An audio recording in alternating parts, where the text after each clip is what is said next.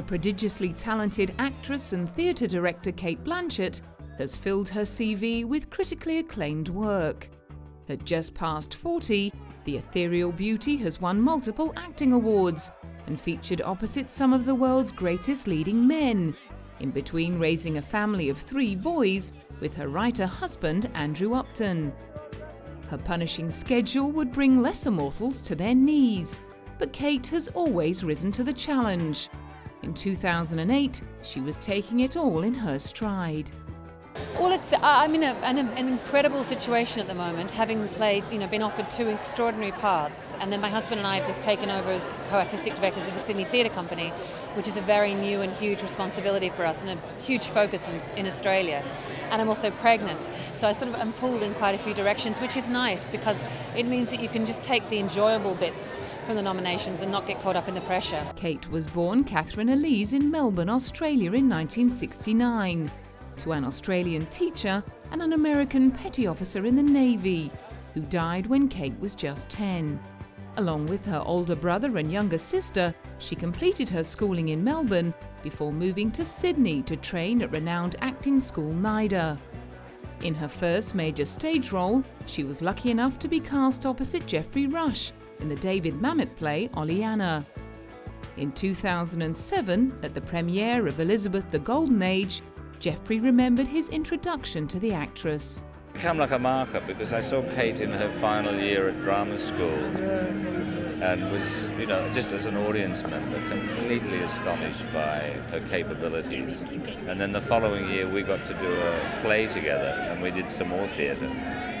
And then 10 years ago we ended up on a soundstage at Shepperton, dressed as Queen Elizabeth I of Walsingham and going, how did we get here? What happened? Many of Cate's most praised performances have come via her portrayals of real historical figures. It was the eternally fascinating Virgin Queen Elizabeth I who delivered Cate her first major hit. Any controversy surrounding the decision to revisit English history in the 16th century with an Indian director and 2 Australian leads was silenced when the film was released. Cate wasn't surprised to see the film, directed by Shekhar Kapur, attract a massive audience as well as multiple awards, including an Oscar and 6 BAFTAs. When we look back on that age, we can, when we study it in school, it's a very textbook, quite dry way of looking at history, when in fact they lived and breathed, they had sex, they felt anger, rage, envy, and incredibly violent thoughts, and they also had this incredible poetic sensibility. I think it's when language, in a lot of ways, in England was at its great height. 9 years later, Cate and Geoffrey revisited the royal court. In Elizabeth the Golden Age, the now mature queen faces many challenges to her status. After spending so much time studying her all-powerful alter ego, Cate was left in no doubt as to why Elizabeth has proved irresistible to filmmakers and audiences alike. I think it intrigues so many people. If you think about the legacy of actresses who've played this role, from Bette Davis and Flora Robson and Glenda Jackson and Helen Mirren, Anne-Marie Duff, Judi Dench, and the women who will play it, I think it's partly because the fascination with the monarchy is we want to know what goes on behind closed doors, what goes on behind the face of power. In 2002, she played a very different heroine. Charlotte Gray, an adaptation of the best-selling novel by Sebastian Faulks, was based on the story of female Secret Service agents working in France during World War II. At the charity premiere screening, Cate met Nancy Wake, who fought with the resistance, and found out that adapting a much-loved book has its own pressures.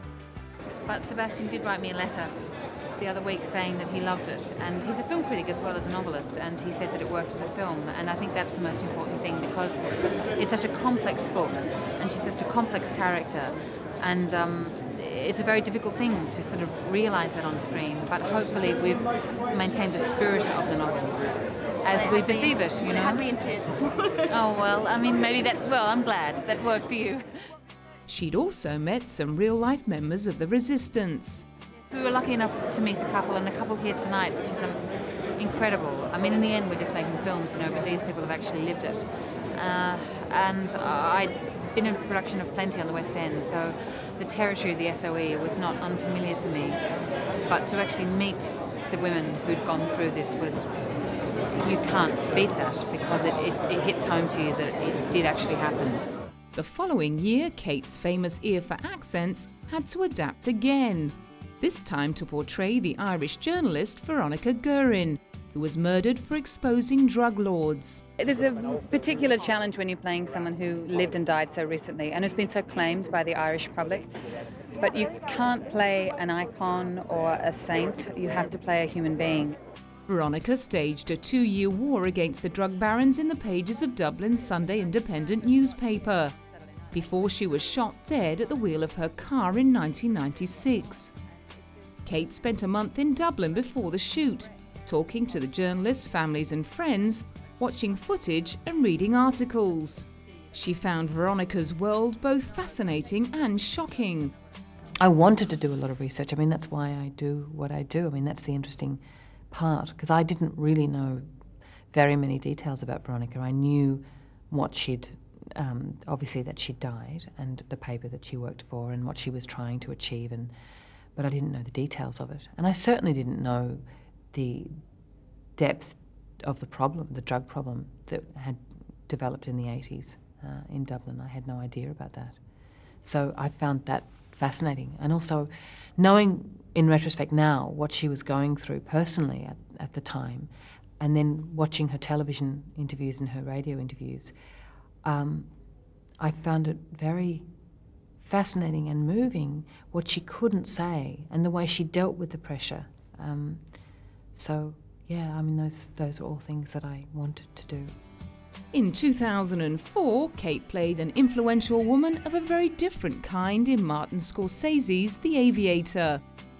Katharine Hepburn earned immortality both as a Hollywood actress and as the lover of billionaire entrepreneur Howard Hughes. And Cate was well aware that her portrayal of the Golden Age icon would be closely watched.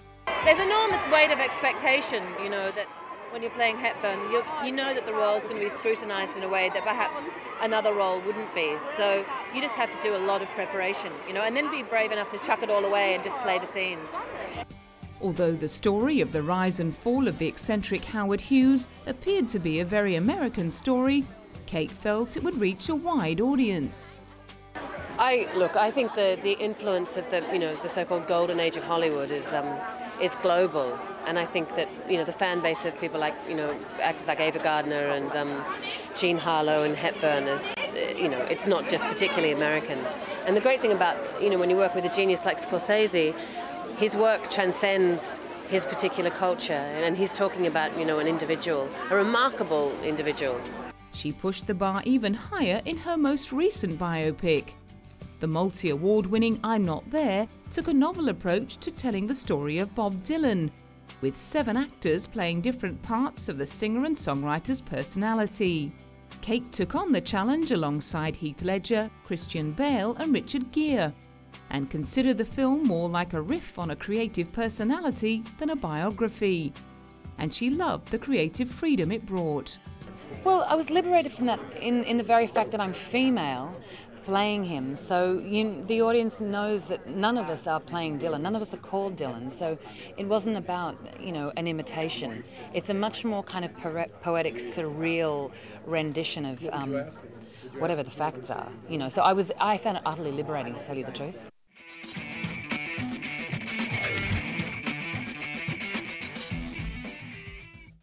Cate Blanchett has shown a virtuosity in her character work that extends beyond the biographical and into fictional roles as diverse as an ex-heroin addict, a psychic and a criminal schoolteacher.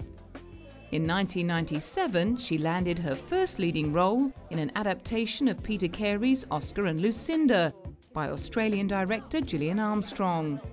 The film, co-starring Ralph Fiennes, centres on a tragic romance between 2 compulsive gamblers.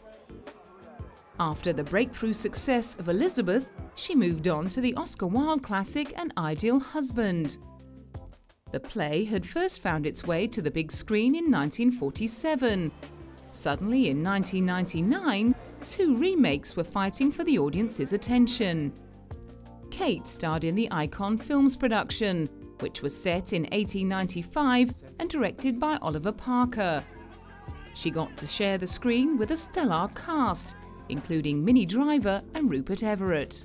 Oh, Minnie is one of the funniest people I've ever met, and Rupert is just, he's so dry. So, and one of the reasons why I thought it would be a fun film to do is that I found Oliver had such a wicked sense of humour. So there was a lot of levity and laughter in the filmmaking, and I think that's a really good thing, because the dilemma that Gertrude and Robert go through is they're so earnest about it, and so it was great to be surrounded, I think, by that levity. But there's an enormous melancholia, I think, that underpins An Ideal Husband as well. Next up, she appeared as the troubled psychic Annie Wilson in the Sam Raimi picture The Gift, co-starring Keanu Reeves. Playing Annie called for a much quieter and internalised performance than many of her earlier characters. After I actually made Elizabeth, there were a lot of offers to, I think, to make, to sort of recreate that role, but just call her a different name, with or without the corset. And I didn't find that particularly interesting. And I found it really liberating to sort of play character roles, so I could just keep working and trying out different things. Because, I mean, you try things out, some things work, some things don't, but and I really loved this story. I'd never seen a film like it. For the next few years, her services were intermittently required on the set of the Lord of the Rings trilogy, where she played the role of Galadriel, the fairest elf of them all. In 2004, she appeared opposite Tommy Lee Jones in The Missing, a suspense thriller set in 19th century New Mexico. Cate played a young farmer whose eldest daughter is kidnapped by a psychopathic magician. Tommy Lee portrayed her estranged father. But for Cate, the greatest challenge was learning to ride a horse. Yes, I'm quite urban. I don't like to be too far away from an espresso machine. But I promised Ron I could do it. And I think when you make a promise to Ron Howard, you have to deliver. And it's very different than going on a holiday and thinking you might horse ride. When you know the cameras are going to roll in 6 weeks, you've got to be able to bloody well do it. And particularly when you're riding alongside someone like Tommy Lee, who's a consummate horseman and knows everything there is to know about the Southwest. So, he was an enormous lexicon for me and was really generous with his knowledge. The same year saw the release of a unique comedy. The Life Aquatic with Steve Zissou was a Wes Anderson production starring Bill Murray as a world-famous oceanographer whose career is on the wane. Cate played a journalist, writing a piece on Steve Zissou's mad hunt for a mythical shark. Bill's very unpredictable. And I think that he was probably,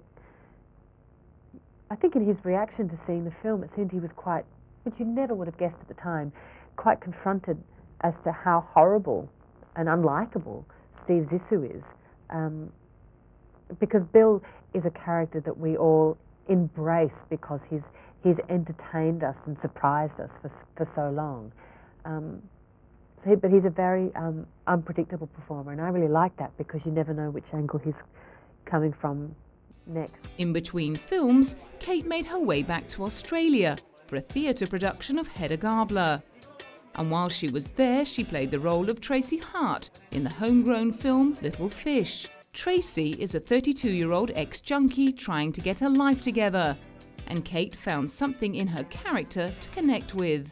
I think it's, in every single person I know in some way has felt they've let themselves down. They felt that they've missed an opportunity. And I know a lot of people, and I felt, my early part of my 20s, I felt like things were slipping away from me. And, when you come out of drama school and you don't start working, not to the extent that Tracy has, obviously, but I think everyone can relate to that.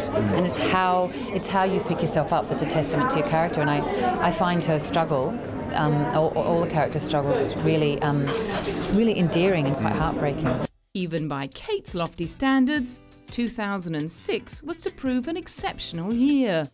As well as starring in the multi-award-winning Babel alongside Brad Pitt as American tourist caught in the wrong place at the wrong time, she got up close and personal with George Clooney in the espionage thriller A Good German, directed by Steven Soderbergh. The same year, she also made the bold choice to play a schoolteacher who starts up a relationship with one of her students in the highly acclaimed Notes on a Scandal. I do. I love characters presented warts and all. I mean, I think that's otherwise what's there to play if there's no dilemma, if there's no journey for a character? It becomes very bland. The psychological thriller pitted Cate against Dame Judi Dench as an obsessive middle-aged colleague who comes to learn of Sheba's affair. I think there's a difference between being a bad person and doing performing bad actions, and definitely having sex with a minor is not something to be condoned. But it's drama, and I think that's great stuff to act with. It's an enormous dilemma, an incredibly heavy secret to carry around. And so I think the exciting and delicious thing for an audience is that she unburdens herself to the worst person in the world, who's Barbara Covert. More recently, Cate signed up to play a Russian officer in the long-anticipated return of Indiana Jones. And in the curious case of Benjamin Button, she reunited with her Babel co-star Brad Pitt to tell the story of a man who ages in reverse.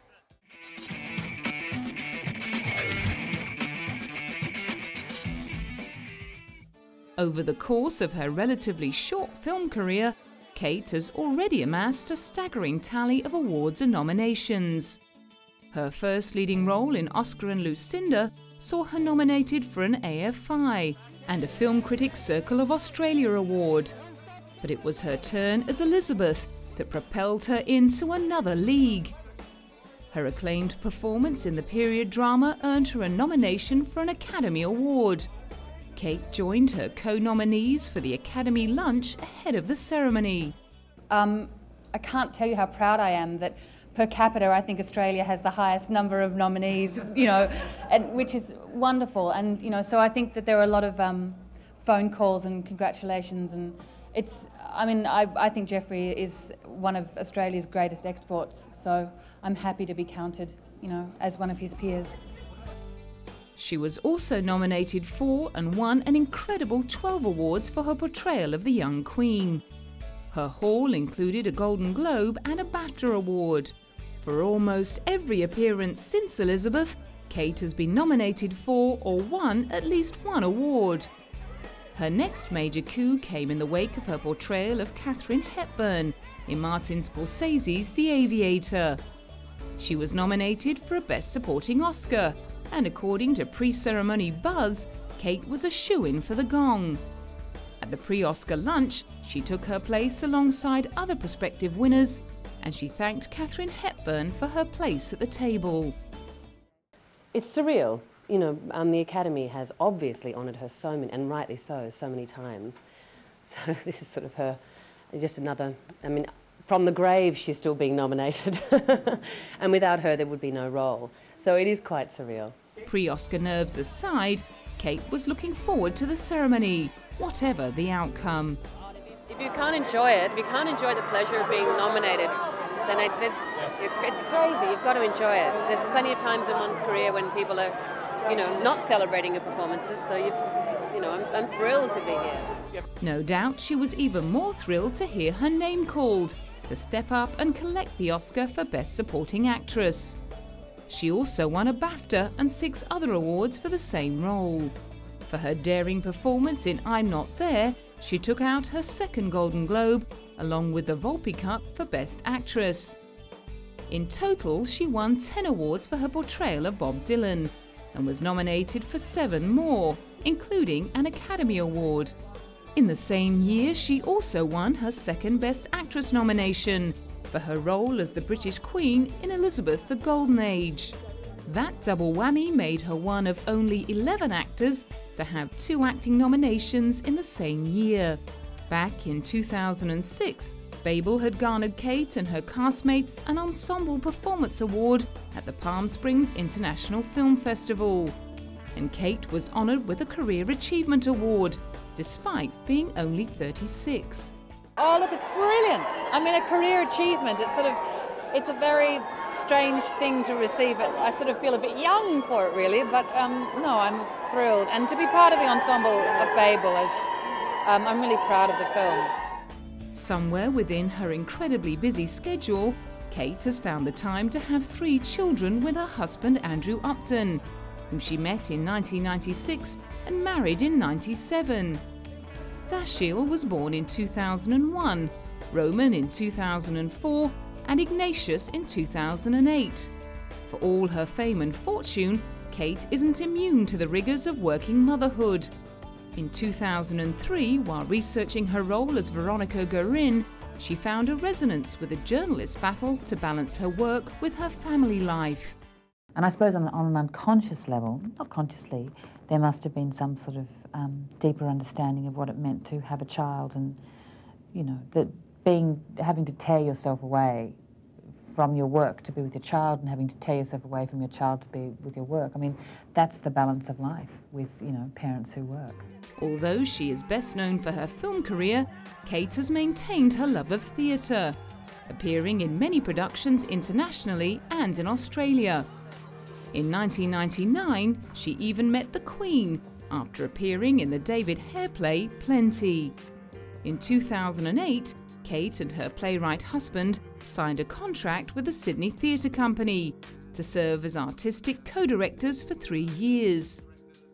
Directing one of the leading contemporary theatres in the country offers the couple an incredible opportunity to bring their vision to the Australian stage. An early partnership agreement with New York's Labyrinth Theatre Company saw Andrew's play Rifle Mind directed by Philip Seymour Hoffman. As Cate and her family relocated from Brighton in England to Sydney, rumours did the round that she might be thinking of retiring. But Cate was quick to set the record straight.